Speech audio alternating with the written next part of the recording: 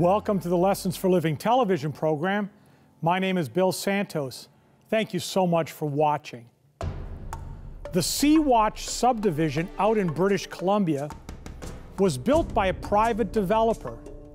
The property was purchased in 2004 as part of a larger site that was in foreclosure proceedings.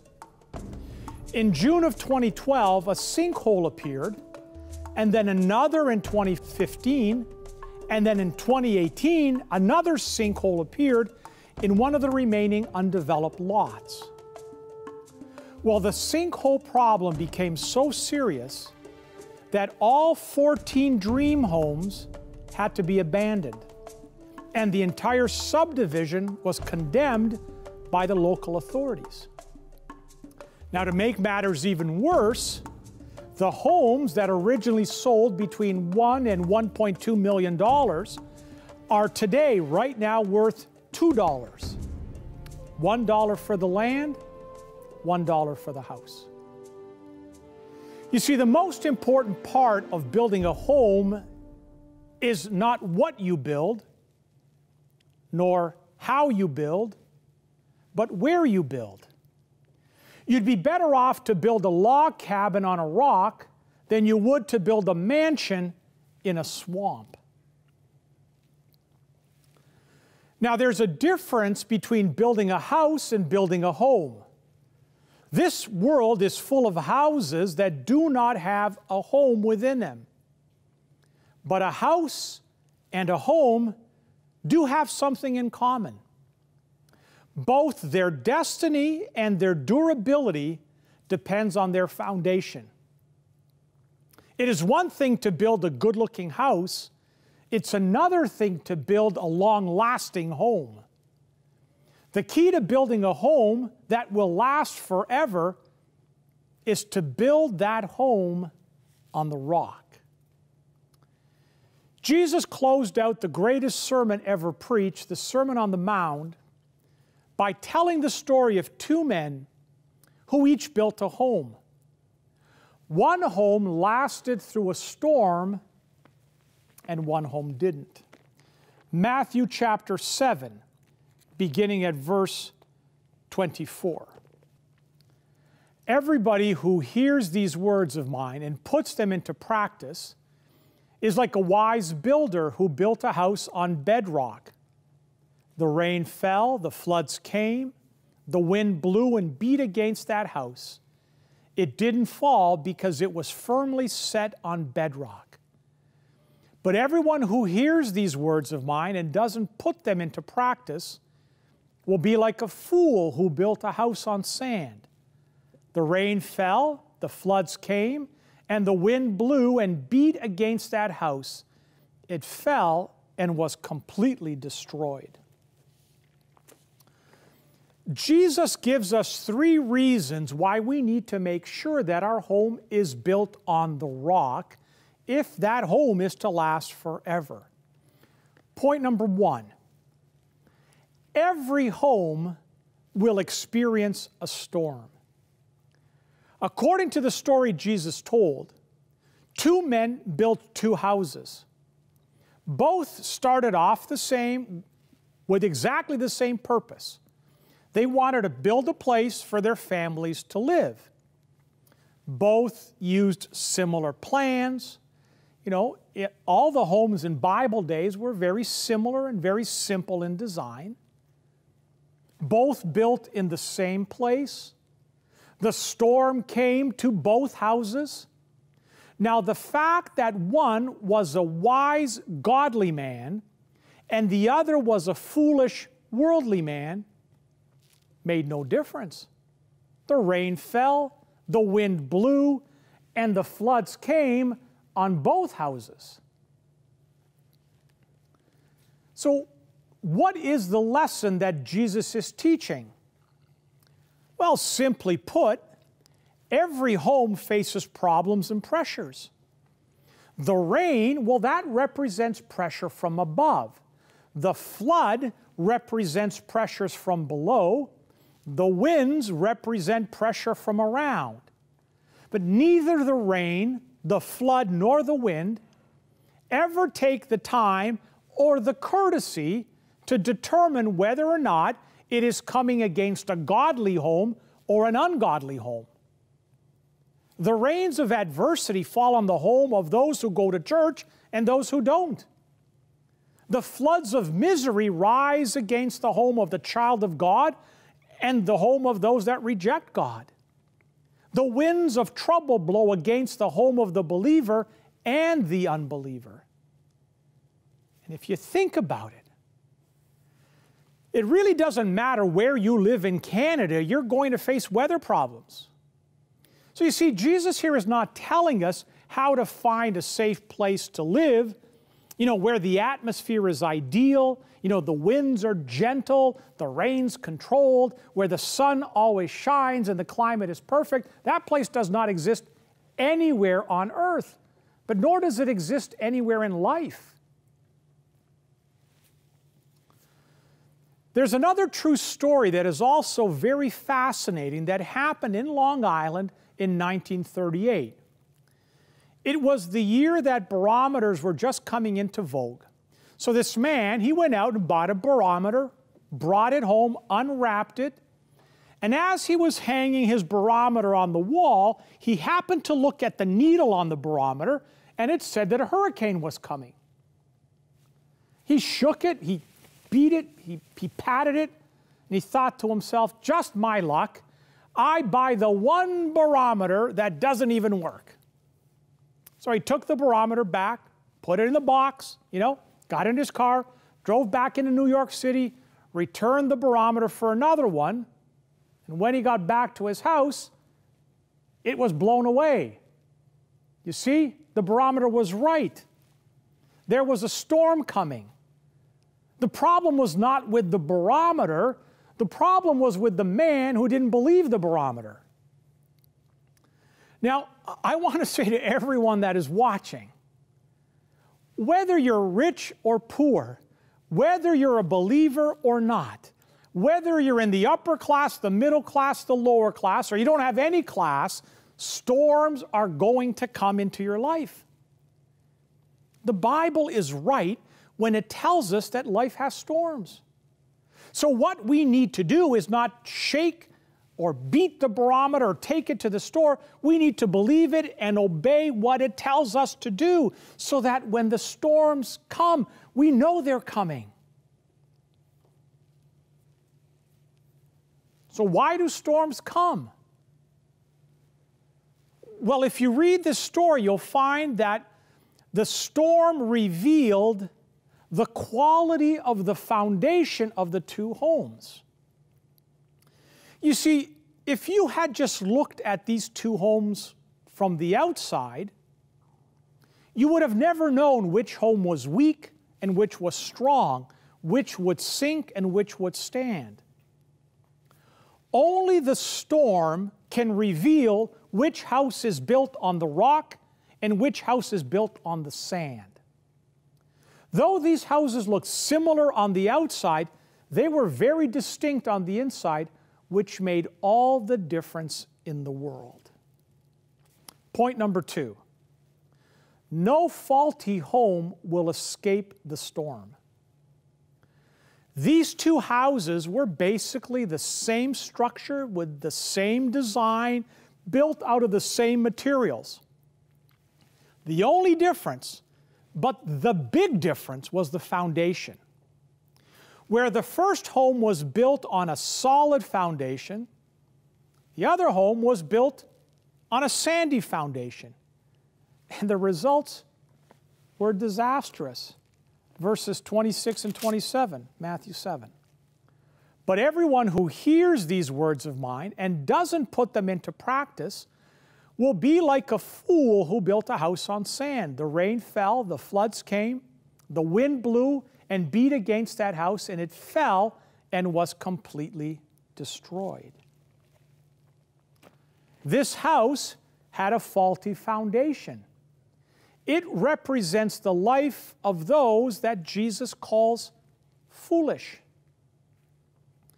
See, these are the people, they go to church, they listen to sermons online, but nothing they hear makes one bit of difference in the way that they live. I mean, they treat the Word of God just like they would treat a good movie. They enjoy it, but they never let it affect the way they live. I mean, you probably know someone like that. Can I let you in a little secret? Churches are full of people like that.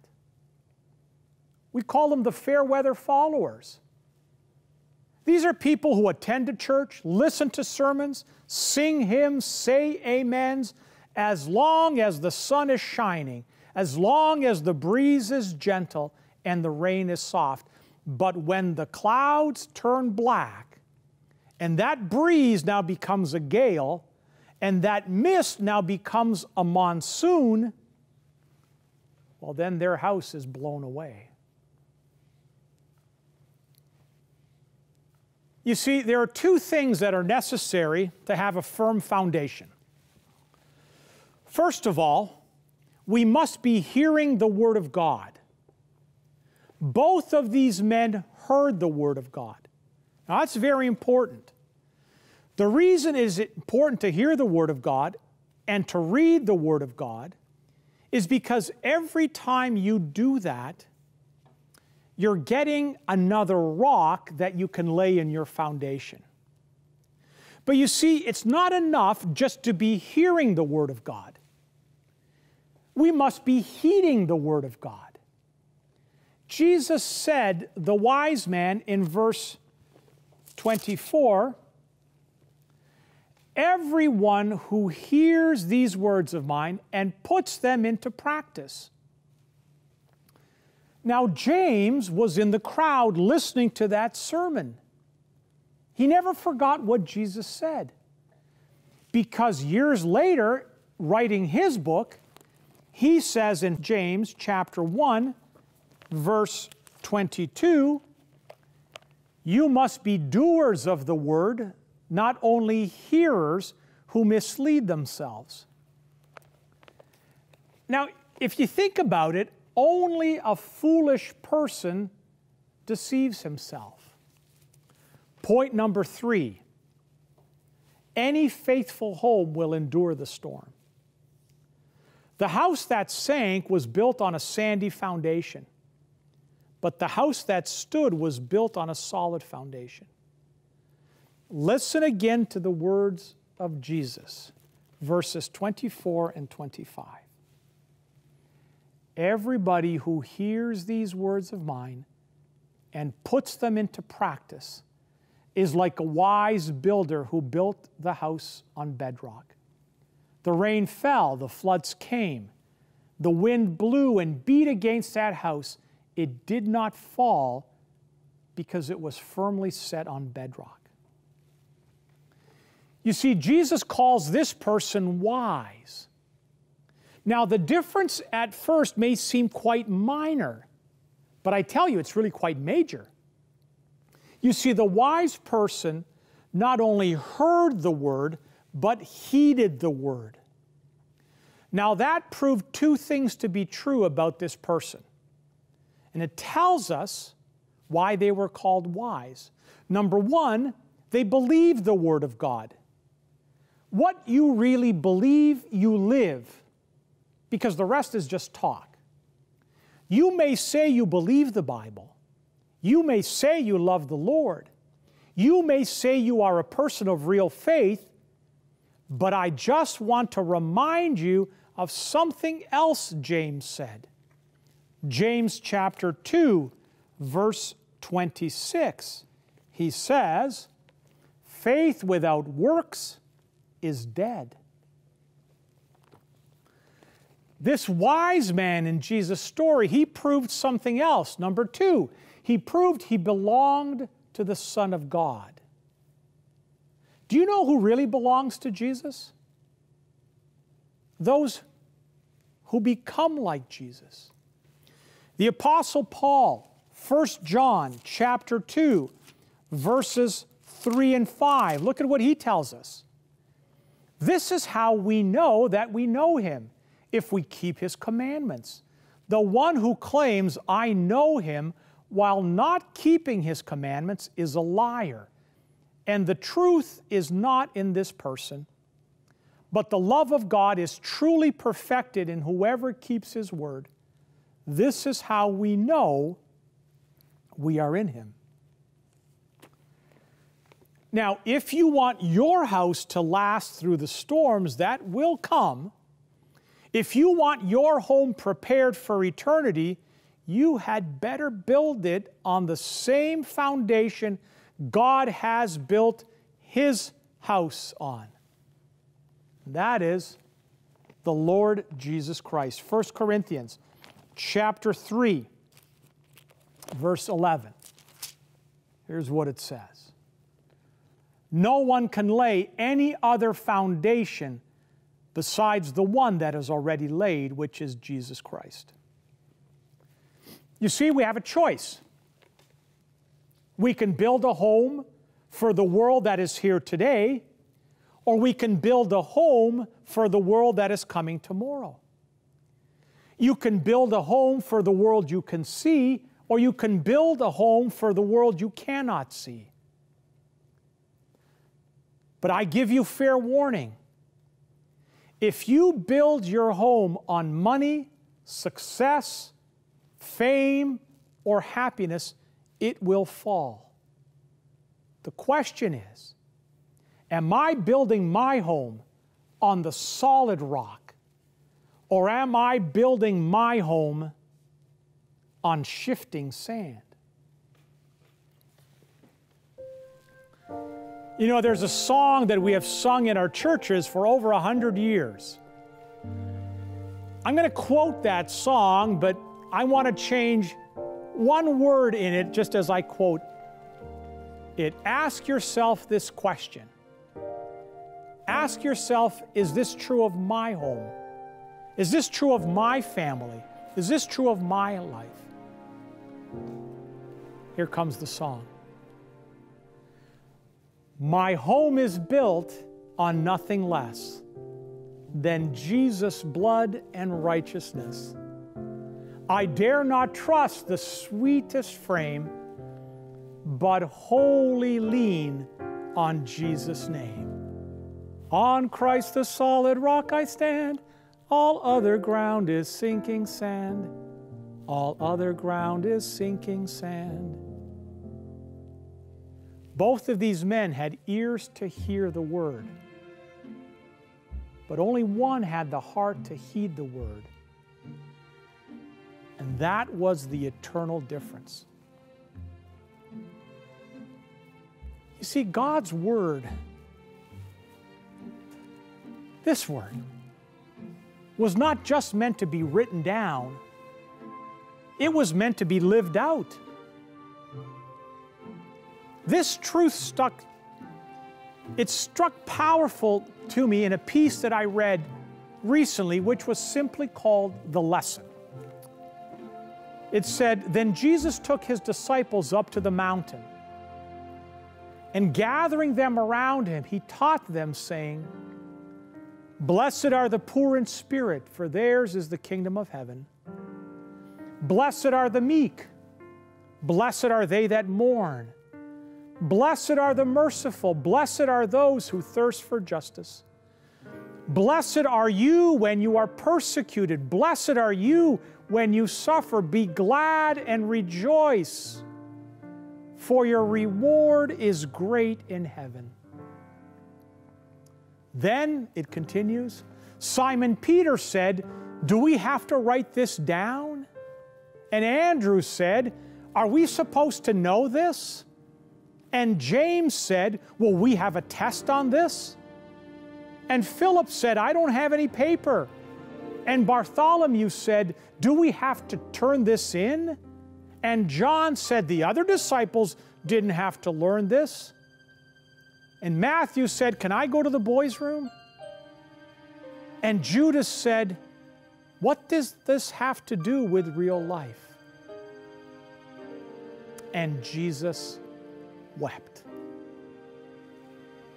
Friends, take this book. Teach it to your family. Not just listen to it, but learn from it. Live it. Because if you do that, then you know you are building your home on the solid rock. Let us pray. Gracious God, our loving Heavenly Father, we thank you for all of the blessings you pour out on us. Thank you for providing us Jesus Christ as our foundation for our life, for our homes, for everything that exists. Father, I pray for those right now that are finding that their life is on shifting sand. May they come to know the Lord Jesus, and may He be the bedrock of their lives. I pray in Jesus' name. Amen.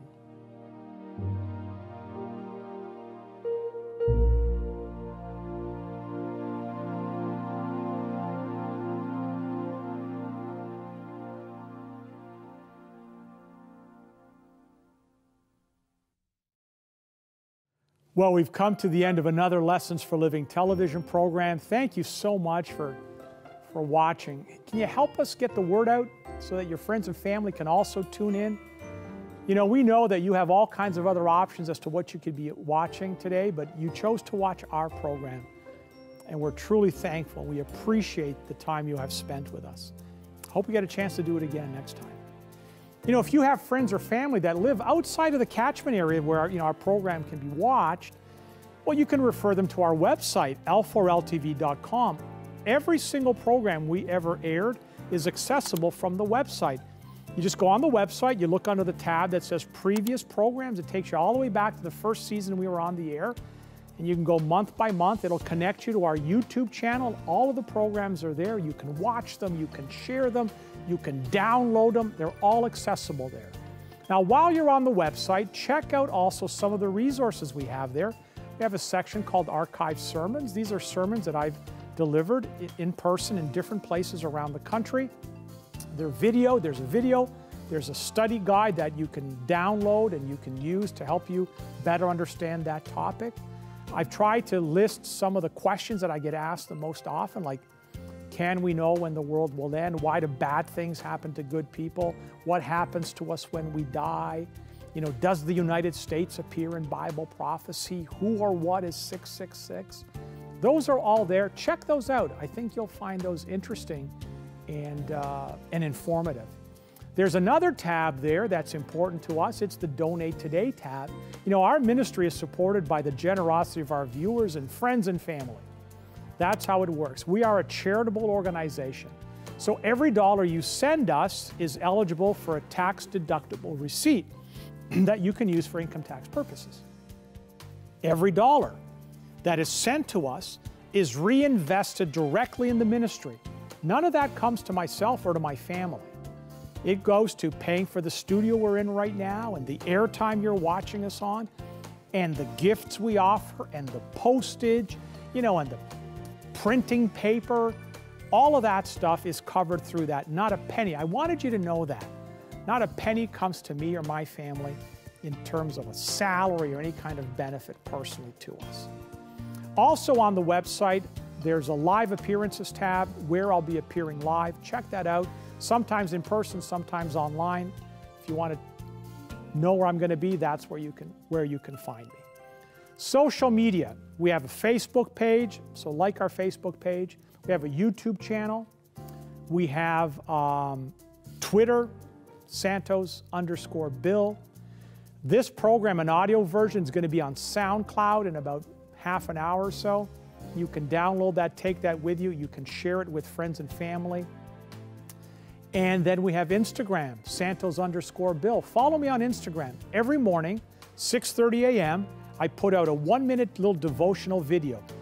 Many people tell me that's just how they get their day started. Check that out on Instagram.